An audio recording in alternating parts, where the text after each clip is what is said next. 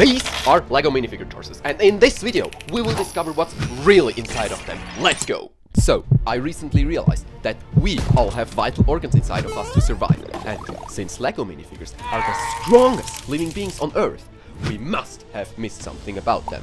And no, I am not talking about The Rock, who could even lift an additional tire, or any sort of Jedi who could use Force abilities. I am talking about Steve. Oh, he prefers to mind them all, but still, he's a very strong minifigure. So, from where does the strength come from? Well, we're about to find out. Watch this. I'll remove the legs of the minifig to see what's inside. Nothing? Maybe if I remove the arm. Still nothing. Okay, so probably I have to cut open the minifig. I mean for real. Still nothing! We must have done something wrong. Oh, I'm just getting a call. Yeah, sure. My boy Special Agent Banana just told me that his Banana Meter recorded a new threat to my researchers about the minifigure. A lunatic researcher who wants to rule over the Banana Empire with a black iron glizzy needs my minifigure to fulfill his plans. Time is running out, and I'll give this very minifigure a golden heart to restore its life. And then equip it with the best gear I have. And that is a red scarf, a red cape, a red cap, and 2 red dynamites. Now, hopefully, this research will destroy this lunatic. It's over, minifig. I have the high ground. Hand yourself over and serve a worse purpose than before. Don't try it. Oh boy, now that my minifig is lost in the depths of the lava, how am I gonna prove that there really is something inside the minifigure? And here's the idea. Why not just make our own minifigure interior? Then I could show you all that there really is something inside a minifigure. But first, I'll remove the arm. I just broke the arm. Did you ever see that? I'll use a scalpel to further open up the torso and make space for all I want to add. This can be very dangerous, so take your time when working with sharp objects. Your finger is only living once. And there ain't be a golden heart to restore his life. Just look how much space there is now. Wow, not enough. I'll even cut off a part of the leg pins, and the first part is done. Let's make the interior. I want to add a colon, a heart, a bone, arteries, veins, and of course the brain. First, I have to properly color the interior, and it will be yellow for sure, since all LEGO limbs are naturally yellow. And you won't believe how much yellow I had to use to cover all the blue parts of the legs. But it looks crazy now, and it really was worth it.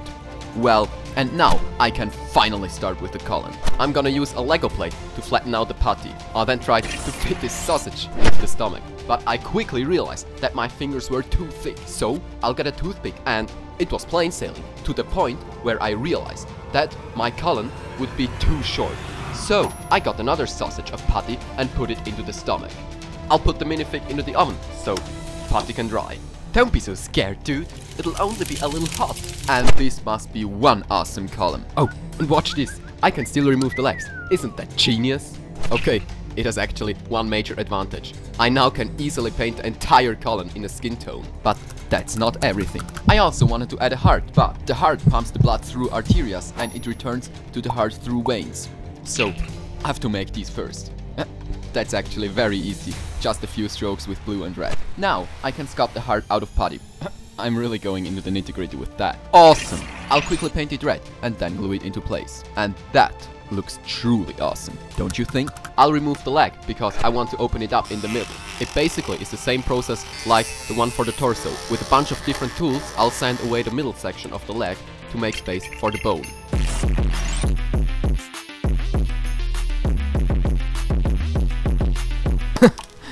That definitely split in half, but it's too big, so I'll remove another section of it.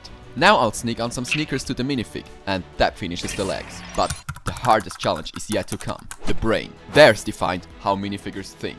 And mine obviously isn't that intelligent, it prefers a banana above 100 bucks. But never mind, in order to prove you that there really is a brain inside the head, I have to cut it open. I first tried it with a scalpel, but the head is just too thick. So I'll go into the workshop, because I intend to cut the head with a bandsaw. But as soon as the head made contact with the blade, it flew away like a cannonball. So I started another try with a new face and a strong grip. And I had success. But that isn't everything. I could actually just add the brain from Ninja Turtles. but that kinda looks cursed. So I'll go with my own brain, created out of putty. I'll make another sausage and implement it into the freshly cut hole. And that looks fantastically dumb. I must paint it pink. Yes, I know it isn't the proper color, but it gets the job perfectly done. And hey, you can still attach a hairpiece to the head. Isn't that extraordinarily hyper special? Well, if not, I've got another thing. I'll even paint the back. I'm gonna add the text gastro, because gastroenterology is the science of the stomach. Now, this video took me very long to make because I was in the hospital myself because of my stomach. So, if you want to support my work, then please subscribe. Bye.